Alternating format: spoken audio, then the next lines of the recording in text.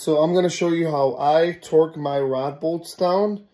I go by stretch. So I use a torque value, but at the end of the day, the torque value is yielding me to a stretch that I need to get to based on the manufacturer. So in this case, it's Manley's recommended stretch, and I basically convert foot-pounds on a torque wrench to stretch. So I'm basically torquing the fastener down to, let's say, the number I'm using, which is 65 foot-pounds, and that's going to equal the stretch that I'm going to need based on what Manley wants, which is 6 thou. So check it out. Enjoy. Guys, please don't put in the comments about the video quality and it sucks and I need to edit this and this and that, this and that. I don't give up. I'm just making this on iMovie in 10 minutes, and I'm just straight down to business trying to show people what to do, how to do it, and get it done and straightforward, less than 5-10 minutes worth of info. And I'm pretty sure the way I'm describing and showing it is 100% going to show people how to do it. Like the editing and all that, it's not going to help more. Like what's in the video now, it's detailed enough. I think that you guys are going to understand what I'm trying to do. Like I said, I don't care about the quality. Please don't comment that. I don't care. So with rod bolt torque and stretch, I zero the bolt out. So I'm at 0. And then I'll take the other one. This one happens to be at -1. So when I put that bolt in there, I can't really adjust it for 2 different ones. That's why they give you this little thing here. So I could put that thing at -1 to know that one's at -1, and I can leave this one at 0 so that I have a base to start. So then I torque these down to whatever the sheet says here. It says 60, so we'll start with 60.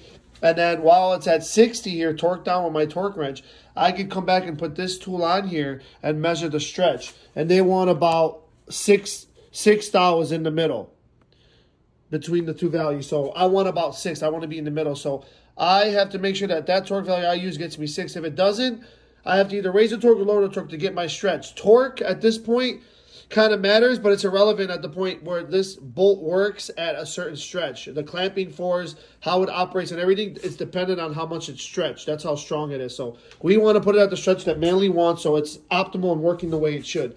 So it's at 0 now, and then once I torque this down, I'll come back and show you what it did. See that? That's right about 6. Right under 6, right about 6. This one's about 58 to 62, and I'm about 60, about 59, 60, so I'm literally in that range, so I'm perfect. And then the other one, I'll just flip this over, and then instead of starting with the 0, I'll start with the -1 value because that one's starting at the -1. Now the other one, remember, I started at -1 plus 5, I'm at 6, so this one's perfect. We go back to the sheet here. The one I'm using is right there. It says anywhere from 55 to 65. It says that I want the middle, so I want about 6 thou stretch.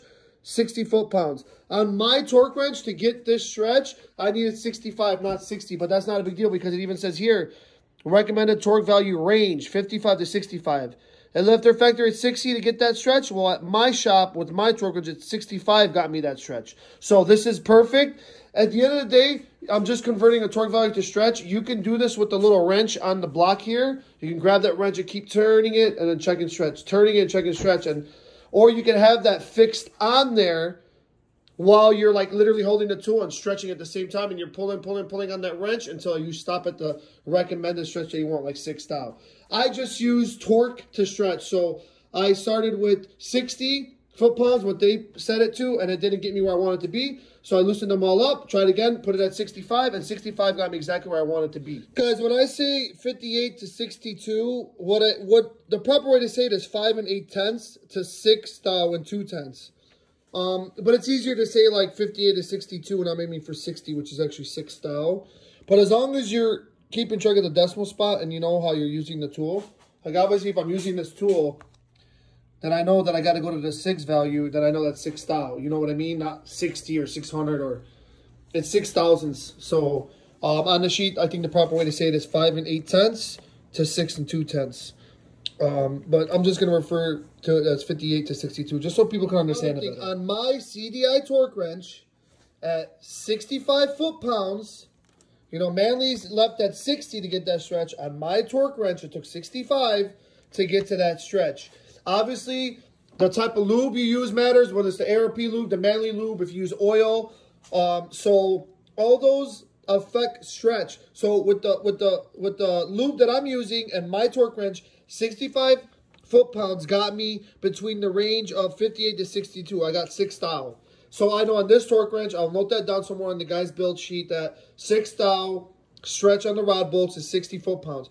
Oh, I'm sorry, 65. But let's say you have a snap-on torque wrench, or you have like a Harbor Freight one. Don't get hung over about being, hung up on it about being 60. Oh, well, at Manley 60, I don't get enough. The stretch is more important. If you're zeroing out the rod bolt, and on your torque wrench it says 40 to get 6th out, that's fine. If it's 70 on your torque wrench, fine. 65, 60, that's fine. Just stretch is more important. That's what we're aiming for here, not at the torque value, the stretch.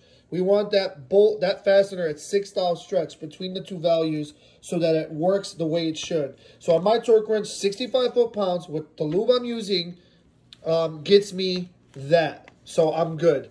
So like I said, you could even use a wrench. You could even use a wrench on the bottom. You could literally, as you're putting the motor together, put this on the bottom here and use, zero it out, and you can literally torque that wrench down until you get your 6th out. It doesn't have to be converted into foot-pounds on a torque wrench. You can use a regular wrench. At the end of the day, you just zero out the bolt and you want it to go from 0 to that stretch so that it's working the way it should. Another thing too, if your value is really off, if your torque wrench is really off from what the sheet's saying, then you could have a problem with your torque wrench. It might need to get recalibrated or whatnot. If it's the range is 55 to 65 and you're getting kind of a value out of there, it might mean your torque wrench is off calibration. But at the end of the day, stretch, if you're at that stretch, that's okay. Like if your torque wrench is 40 and mine says 60, but we're both at 6th out, we're both at 6th out. But obviously, it's kind of indicating that your torque wrench is not calibrated right because you're kind of off out of the window. But anyways, I hope this helps you guys. And the point is to help you guys, with these little tips and tricks. And people are going to be saying, oh, your quality on the video sucks and all this. That's not the point. I'm not here to make freaking movies and A1 quality videos. Like, that's not what I'm doing. I'm a master tech. I'm an engine builder. I'm here to help you guys not freaking become perfect at making videos. So if you comment this video, quality sucks, this and that, I don't care. There's other people that are using it for something more than that, for the actual knowledge that I'm teaching and showing in there. Have a good night, guys.